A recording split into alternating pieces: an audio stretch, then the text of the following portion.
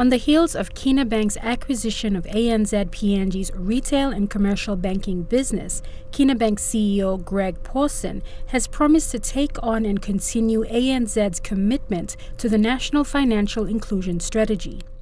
The country's commercial banks have been supportive of the central bank's initiative, and with the second national strategy currently being rolled out nationally, Kina Bank's participation will provide an opportunity for many of the unbanked to open bank accounts with a homegrown Papua New Guinean bank like Kina Bank.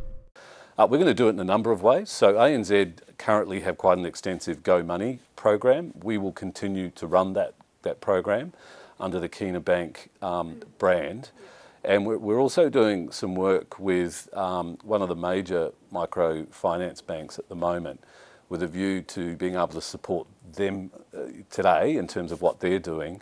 It's very costly to set up a independent financial inclusion program. So our view is, why not form a strategic partnership with an organisation that's already well established, that has a good platform and is doing this really, really well. And one of the organisations we're talking to, they have over 350,000 customers today. So we think we could provide them with technical support through our banking infrastructure, with some wholesale funding to potentially expand their services and have a much, much broader footprint. And given that we're going to have 21 branches across the country, we can help with that.